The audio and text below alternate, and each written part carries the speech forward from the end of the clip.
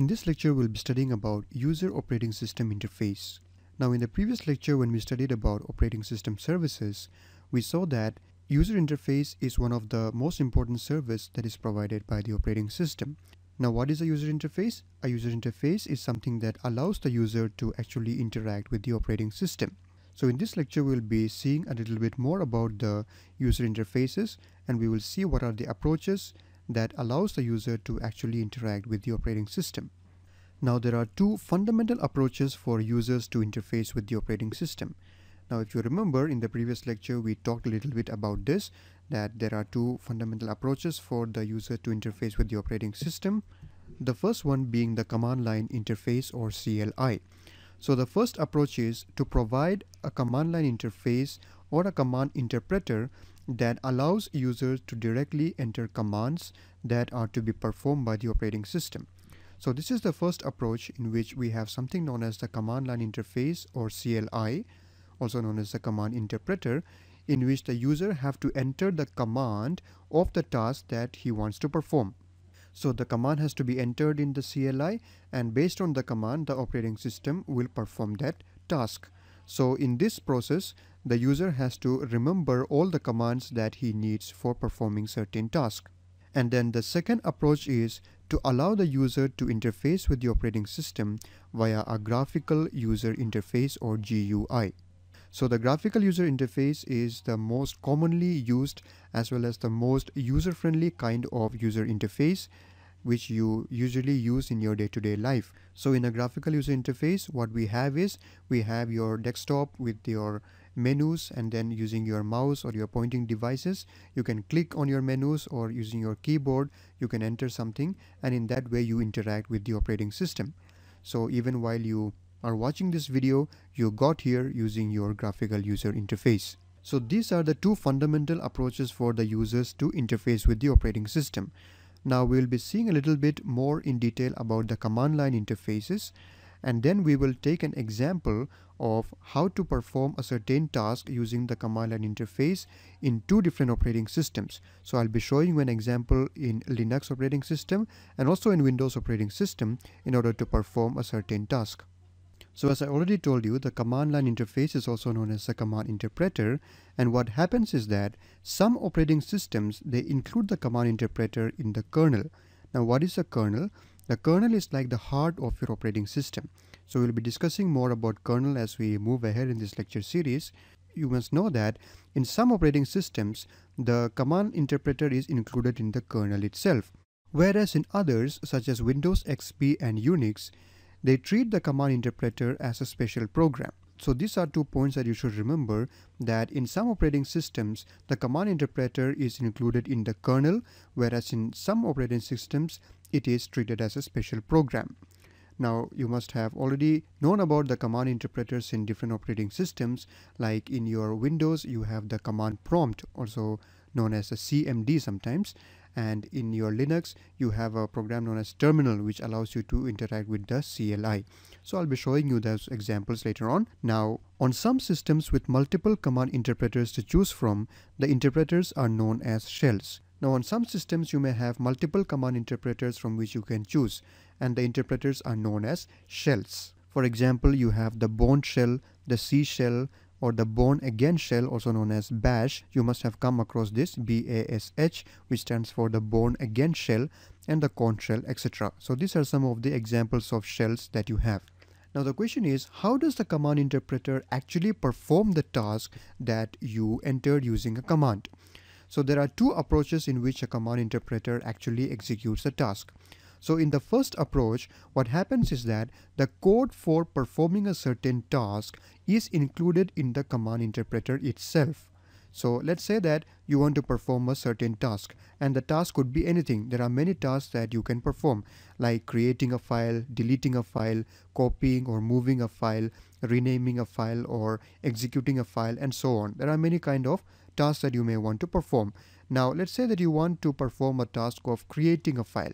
Now, in the first approach, we said that the command interpreter itself, it contains the code for performing the certain task.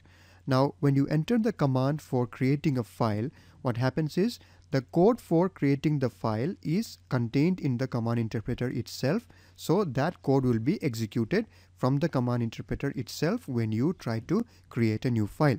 Now the second approach is that the command interpreter itself does not contain any codes, but the codes are written in certain programs. So there are certain programs which are responsible for performing certain tasks, and the command interpreter, what it does is that it will just call the program based on the command that you enter.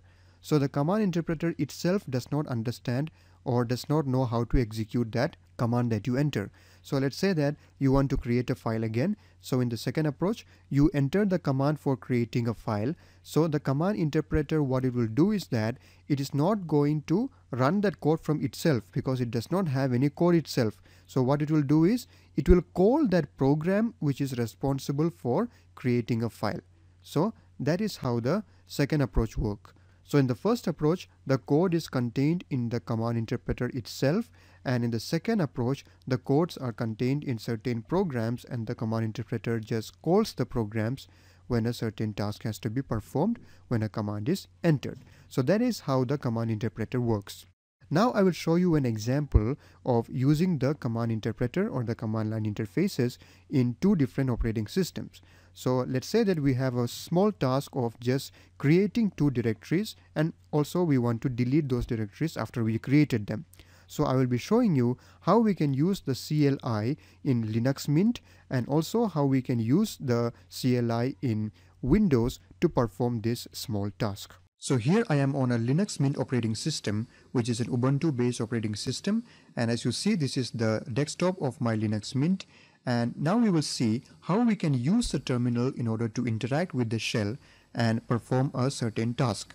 And let's say that the simple task that we want to perform is to create a directory on this desktop and then to delete that same directory. So first of all, what you have to do is you have to open your terminal. So in order to open your terminal, you can press Ctrl-Alt-T on your keyboard, and then when you press that, the terminal gets opened up for you, which looks something like this. So here the first thing that you see is your username followed by the computer name or your host name after this @ symbol. So the first thing that we need to do here is we need to go to the desktop because we are going to create the directory on our desktop. And right now we are not on the desktop. So in order to check where you are right now, if you want to know your present location, there is a command called pwd, which means print working directory. So if you press enter, it will show you what is your current location. So here you are in home Neso and you are not on the desktop. So we need to go to the desktop. So in order to go to the desktop, there is a command called cd, which means change directory, and then you have to type desktop. And when you press enter, you now enter the desktop. Now you can check again by typing pwd, which prints your present working directory, and here now you are on the desktop. Now here we want to create a directory. Now in order to create a directory, there is a command called mkdir, which stands for make directory, and followed by space you have to give the name of your directory. So let me just call it myfile1, and when I press enter, the myfile1 directory gets created on the desktop. Now if you want to see what are the contents on your desktop, there is a command called ls, which means list, and if you press enter, you will see that myfile1 is present on the desktop. So I can minimize my terminal and show you myfile1 is created on the desktop. Now let's say we want to create one more file in that same way, mkdir, and I call it myfile2.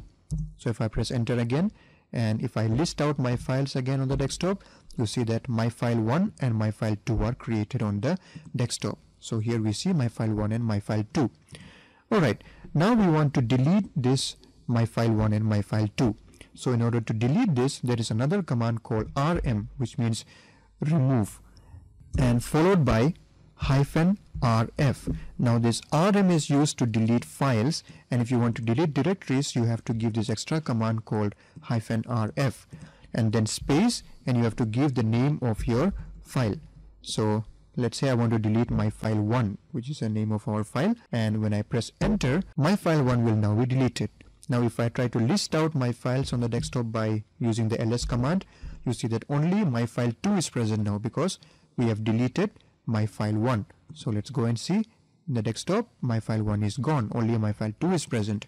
Now you can do the same thing for my file 2 as well, rm-rf my file 2, and if you press enter and if you list out, you see that there is nothing on the desktop now, and both my file 1 and my file 2 gets deleted. So that is how you can perform tasks using the terminal. So this is just a simple example of using the terminal in Linux. Now let us try to perform the same task in Windows. So here I am on a Windows 7 operating system, and in order to do the same thing that we did in Linux, in Windows what we have to do is we have to go to your start menu and type cmd and click on cmd, which is your command prompt, and this is the command line interface for Windows. So what we are going to do is we are again going to create two directories, my file 1 and my file 2 on the desktop, and then we will delete them. So first of all, what we have to do is we have to go to the desktop. So right now this is the location in which we are, C users Neso. So we have to go to the desktop. For that we will type the same command cd, which means change directory, and then desktop. Now when you press enter, you enter the desktop now. Now in order to make the files or to create the directory, what we will do is we will use a command called mkdir, which means make directory and then the name of our file, so which I will call my file 1. So when you press enter, you see that my file 1 is created on the desktop, and if you want to make another file, my file 2, you use the same command and my file 2 gets created. Now if you want to see the contents of the desktop, you can type dir. So in Linux we used ls, so in Windows you will be using dir. So if you press enter, you can see these are the files present on the desktop, my file 1 and my file 2, which are these two, and new folder is the one which was already present from before. Alright, now we want to delete my file 1 and my file 2. So for that we will use a command called rmdir, which means remove directory and then followed by the name of your directory, that is my file 1. So if you press enter, you see that my file 1 gets deleted, and if you want to do the same thing for my file 2, you can type rmdir my file 2. So my file 2 also gets deleted. So that is how you use the command prompt in order to do the same thing that we just did in Linux. So if you want to do the same thing using graphical user interface, it's very easy. You already know how to do it. Just right click and go to new and go to folder and give the name of your folder, and then your directory gets created. So it's very easy how to do using graphical user interface. You used to do it almost every day in your day-to-day life. And if you want to delete it, it's very easy. Just right click again and go to delete, and then it gets deleted. Or you can just select it and press delete on your keyboard, and in that way also it gets deleted. So that is how user-friendly and easy it is to use the graphical user interface, and we have also seen how to do the same thing using command line interface. So in those examples, we saw how we can use the command line interface to perform certain tasks in Windows as well as in Linux. And also we saw a small demo of the graphical user interface. So I hope these examples help you understand how the user actually interacts with the operating system using these user operating system interfaces. So I hope this was clear to you. Thank you for watching and see you in the next one.